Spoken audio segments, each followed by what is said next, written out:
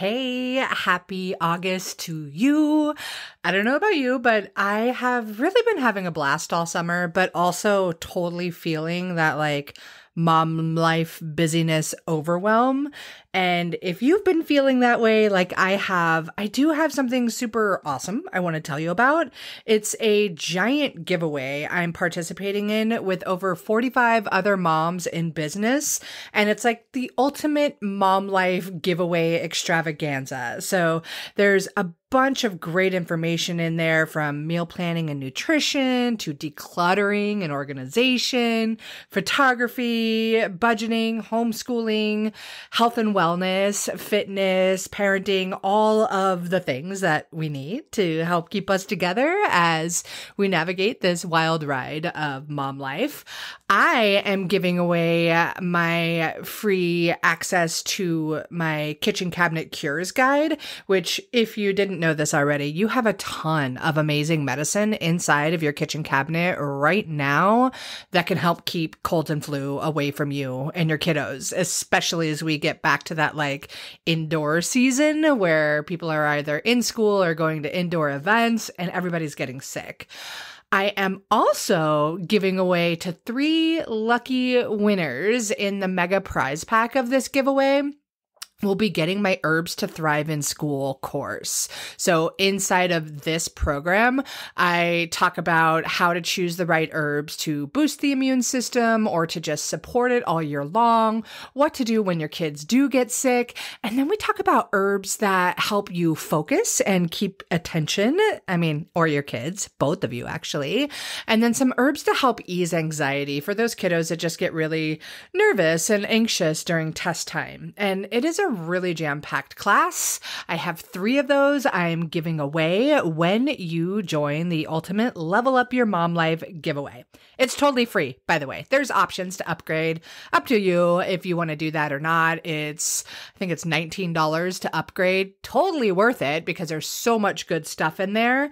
So anyways, if you want to grab all the free goodies available in there, I'm going to drop a link in the show notes just for you to click. So I hope you get it. There's so much goodness. All right. Have a great rest of your week.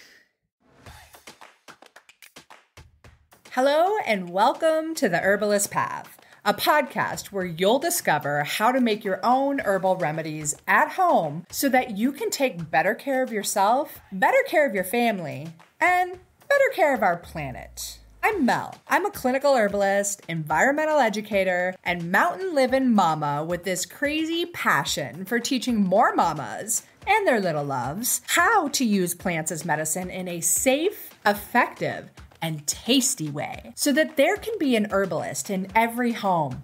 Again, it's an absolute honor to have you on the journey down the herbalist path with me so that together we can make herbalism #spread like wildflowers. Hello, hello. Welcome back to another episode on the Herbalist Path. I'm really excited for today's episode as I see so many people out there posting pictures of their adorable kids going back to school or the fun homeschooling activities that they're doing and planning. And it's just an exciting time of year.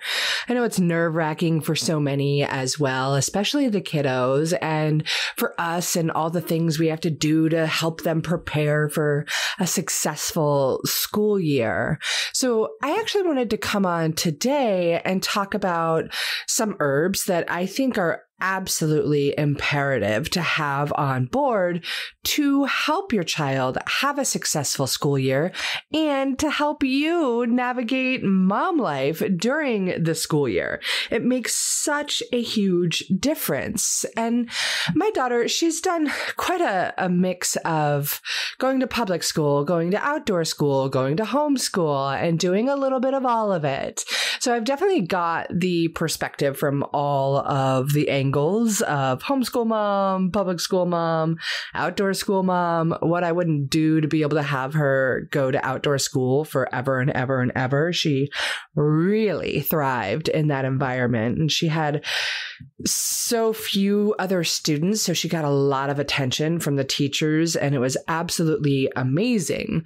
And throughout this whole time, we have absolutely, there I go using the word absolutely again, but we have totally been using various herbs to help support her, whether we're talking about supporting her and her immune health, because we all know when you go back to public school, everybody gets sick in the first month, no matter what. Like, there's just snot flying all over the place, and there is no stopping getting that sickness. But I can't really say that, because I have definitely watched quite a few times where everybody was getting sick, yet Anira, my daughter, was not. And heck yes, I credit that to some of the herbs we'll be talking about today.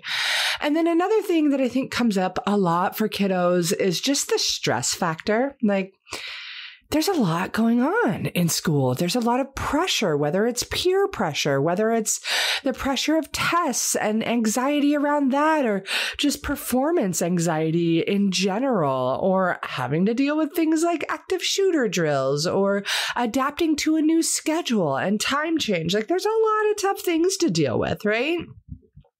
And then, of course, we all want our kids to be able to focus during school and be able to get their things done. And yeah, that's always a big, big one. Yes, kids should be playing an awful lot in school. That will certainly help with the focus and moving their bodies and things like that.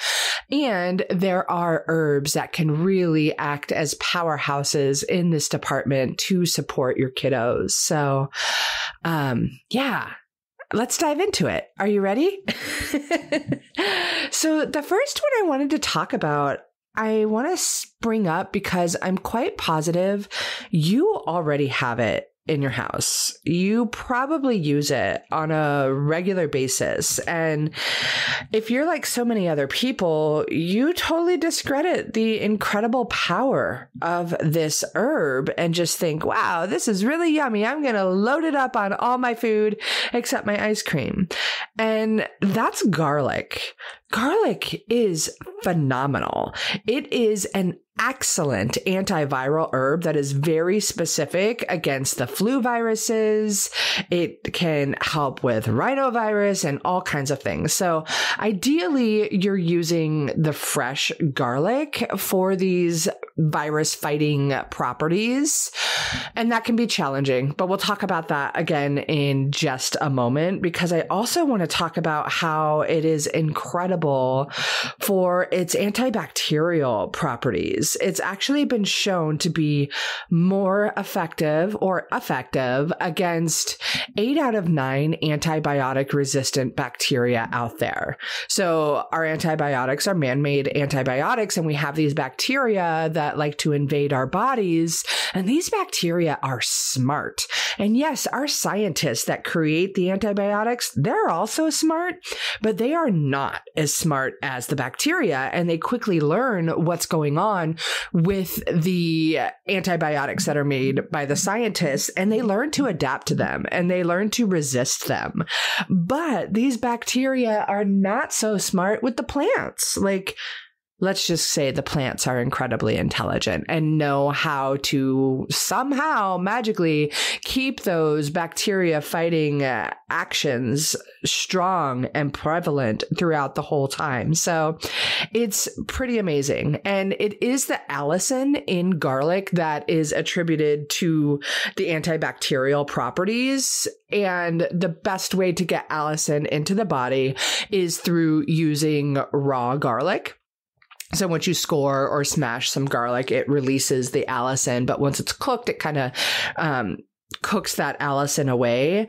So this can be really challenging because garlic is hot. If you've ever eaten raw garlic, like it can make you really nauseous and want to vomit, and it can actually burn in the digestive system, especially for more sensitive kiddos. So how do we bring garlic into the body where it's not just going to burn and feel so icky? And one of my favorite ways to do it, and you may think this is gross, but it's really not, is to use garlic fermented honey. And I do have a recipe for some garlic fermented honey. Just reach out to me if you want that recipe. Maybe I can get Jennifer to pop it into the blog. We'll see about that. By the way, Jennifer is my assistant, one of my assistants. She's absolutely amazing. But yeah, a fermented garlic honey is an easy way to go. And I like to do the whole cloves where I've just scored them a little bit because I like to eat the whole cloves. They're absolutely delicious to me once they've been fermented in that honey. You're still getting the benefits of the rawness. You're also getting the benefits of the honey, which has some very potent antimicrobial properties to it as well. So the ability to fight off fungal infections, viral infections, and bacterial infections, which, hooray, we need that. And it's kind of coating and soothing if somebody gets a dry, sore, raspy throat or anything along those lines. So that's my tip for you there. Like, you've got medicine in your kitchen cabinet right now. And if you haven't grabbed my kitchen cabinet cures guide, which is like a mom's guide to battling cold and flu season, you got to grab that. Maybe I'll link to that too in the show notes. Okay. So garlic, don't forget your garlic. The next one I wanted to talk about is also a really great herb when it comes to, immune health, right? And it's great for the respiratory tract, but it's not the reason I want to talk about it. So the next herb we're talking about is Tulsi, or holy basil. And I love this herb because it is so yummy. Like, it is just delightful to drink. And I can always convince my kiddo to drink some Tulsi tea. So that's a win right there. But also what Tulsi does is bring circulation up to the brain, which improves oxygenation to the brain. It improves their ability to stay clear and focused and alert. It happens to be very specific for people that have a poor memory, people that have ADHD or ADD, and it actually comes in to protect the brain. It has loads of antioxidants. It has been shown to prevent the onset of Alzheimer's and dementia. It can be a bit of an energizer. So if your kids are kind of groggy and lethargic in the morning, getting a little Tulsi in for the morning can be a really great way to go. And it's just as simple as having a tea. Maybe you've created a Tulsi glycerite or something like that. That would be lovely too. And then another reason I love Tulsi so much is back to that stress piece. Tulsi is a phenomenal adaptogenic herb. So that means that it helps the body to adapt to various stressors throughout life. And this can be emotional stress, physical stress, any kind of stress, actually. So that is really, really going to help. It's also going to boost their mood. It's known to help for people that deal with seasonal affective disorder. So if your kids or yourself, mama, take care of you, if you tend to get a little more sad during the darker months of the year, Tulsi can be amazing. It can really be a fantastic helper. It actually increases dopamine levels and increases your serotonin levels when you are stressed, and has the ability to just counteract all the negative and harmful effects of stress on the body, including increased cortisol levels. So it is phenomenal. I love Tulsi. It is a must-have in our home. I love to drink it on the daily. It is generally regarded as safe or grass, so that is another great way to go. And yeah, super duper easy to whip up a cup of Tulsi tea just on its own, or blend it with other herbs that you know your kiddos love or that they need for any other particular kind of of ailment. Like I love to do Tulsi with gotu kola and hibiscus and cinnamon, and sometimes I'll add in a little ginkgo as well. And it is just super yummy for me. So blend it up with the things that you think are great for you, and that'll be fantastic. And then the third one, maybe you know this one already. I was on a call yesterday with another herbalist, and I asked what their favorite herb was, and they brought this one up, and they're like, I know it's a basic herb. And I'm like, this is not a basic herb. It may be well known because it's so fantastic and really, really works, and it's so easy to get kiddos to take, but it's elderberries, y'all. Like, elderberries are phenomenal for the immune system. And back to that like whole, okay, everybody's going inside and now suddenly everybody's sick thing. Wow. Elderberry does a fantastic job of being able to stimulate and boost the immune system, fighting off over 10 different flu viruses.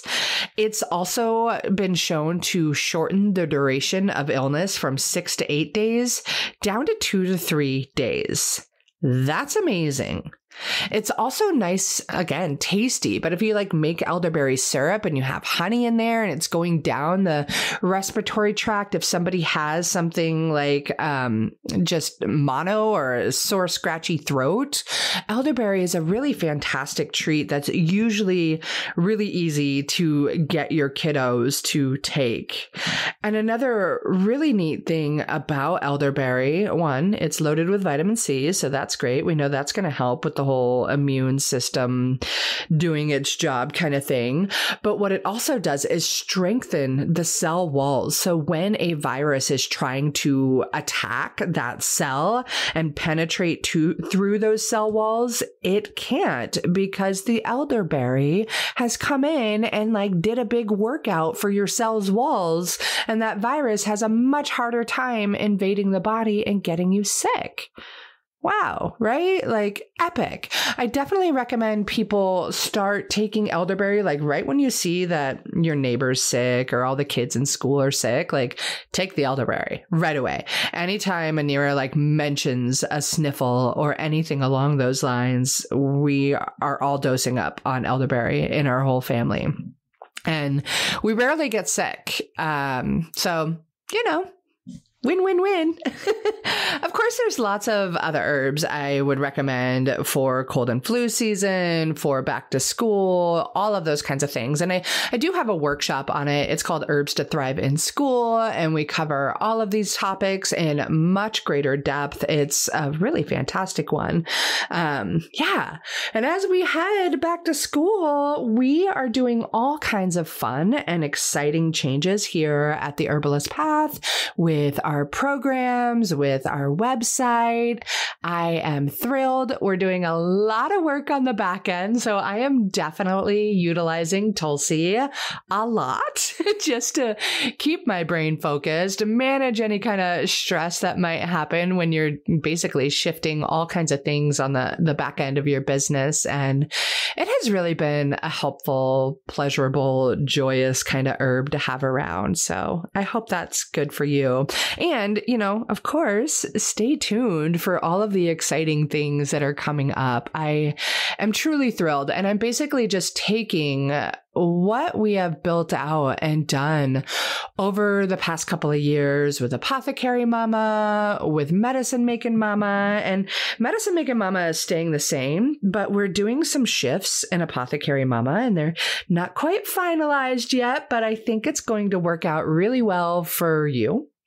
No matter which level of herbalism you are at or you are interested in, we are making some pretty amazing steps with all of that. So I won't keep talking about it because I'm being vague right here, and I don't want to just totally tease you and make you be like, well, what the heck are you doing, Mel?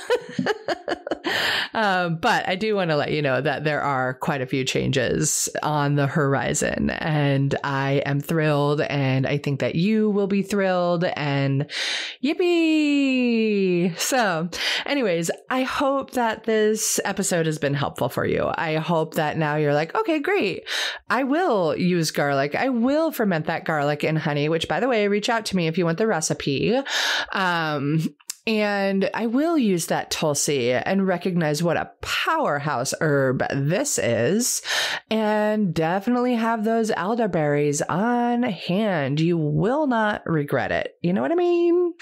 Okay, that's it for me today. Let me know if you learned anything new on this episode or if it was helpful for you. I really do love when you guys reach out and you just say, hey, I listened to your podcast, because it feels good to know that you're listening and that I'm helping in some kind of way. So I thank you so very much. And of course, if it's helpful, please leave me a review on your favorite podcast listening platform.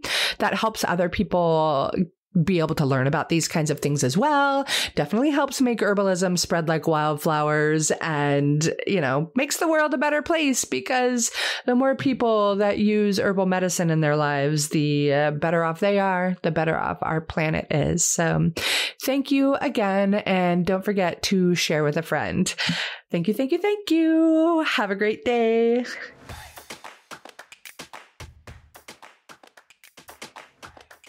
Thank you so much for tuning into another episode of The Herbalist Path. Being on this journey with you is absolutely incredible. If you dig this episode, please leave me a review on your favorite podcast player and share it with your friends so that together we can make herbalism #spread like wildflowers. On another note, I must mention that while I know you're getting some good info here, it's important to remember that this podcast is purely for entertainment and educational purposes and is not intended to be a substitute for medical treatment. While the information in this podcast is absolutely relevant, herbs work differently for each person and each condition. That's why I recommend you work with a qualified practitioner, whether that be another herbalist, a naturopath, or your doctor. So thank you again.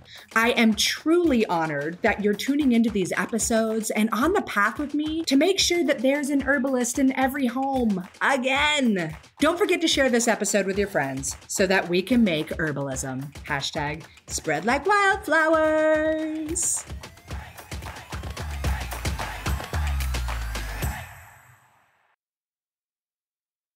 Hey, how has your summer been going?